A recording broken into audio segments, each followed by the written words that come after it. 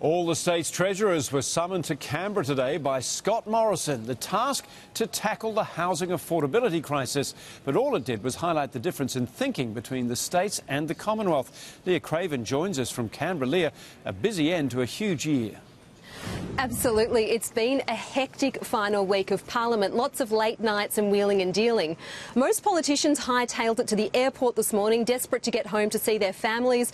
But there was no rest for the Treasurer. He was hosting his state and territory counterparts, and they were grappling with the very difficult issue of how to make housing more affordable across the country. Where is the truck? Here we go. For Malcolm Turnbull, Christmas can't come soon enough. You've got a cricket bat? Yes. Very good. And a ball. Very good. There you go. As MPs and senators return to their electorates, Merry Christmas. Tell all your family and friends. I'm definitely ready for a break. They've been reflecting on the year that was. Some big accomplishments over the last few weeks. I just want to cry.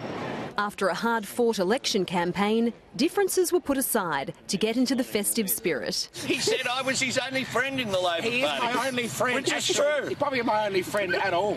But friends have turned into foes in the One Nation Party. Pauline Hanson and rogue Senator Rod Culleton are at odds over the backpacker tax. Rod's not happy with the way that I voted on the floor of Parliament. Bill Shorten's also bitter, still fuming about the 11th hour alliance between the Coalition and the Greens to pass the bill. You couldn't write the chaotic mess, the story which Malcolm Turnbull's done this week. 3/4 of something is better than 100% of nothing. Not everyone's got a ticket out of Canberra. The Treasurer stayed behind for a meeting with his state and territory counterparts. Housing affordability was on the top of the agenda. Victoria and New South Wales were on a unity ticket, calling for reforms on negative gearing. At the very least, we need to see it amended. I'm sure those issues will be canvassed today, and I'm looking forward to the conversation. The federal treasurer won't budge. The government isn't revisiting its position on negative gearing. Politicians have a 2-month break from Canberra before Parliament resumes again next year.